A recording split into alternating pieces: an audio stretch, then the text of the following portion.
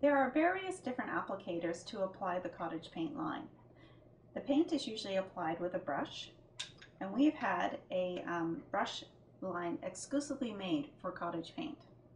This oval polynylon blend is an excellent brush. It is high in density and offers a firm yet soft release of the paint, reducing brush marks in the surface.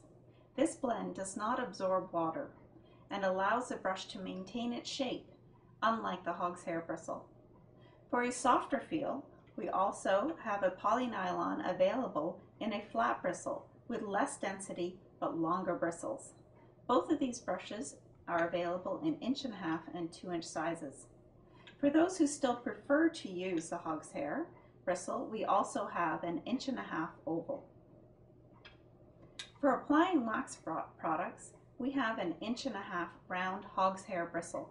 It is great for pouncing into corners and ornate detailing. For stenciling, a stencil brush is the obvious choice, designed to limit the bristle from pushing under the stencil's edge with its blunt, short bristle construction. For dry brushing, a cheaper brush that has very low density is the best. I prefer the flat hog's hair bristle that expands and opens up once in the paint.